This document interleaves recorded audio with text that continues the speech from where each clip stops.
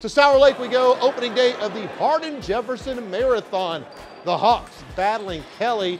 Cam Moore wide open. He's going to take advantage of that. Swish there. Then Moore going to play some heads-up defense. He's got a steal, turn around, and that's how you get 5 quick points in a hurry. After that, Moore from HJ. Actually, it's the Bulldogs here, I should say, trying to get back in it. Joshua Onaroa from the top of the key. He hits that one there. Now HJ in control as Coach Lawrence Williams, the living legend himself, looks on. RJ Sears driving in for 2. And the Hawks, they roll over Kelly. Your final 95-60.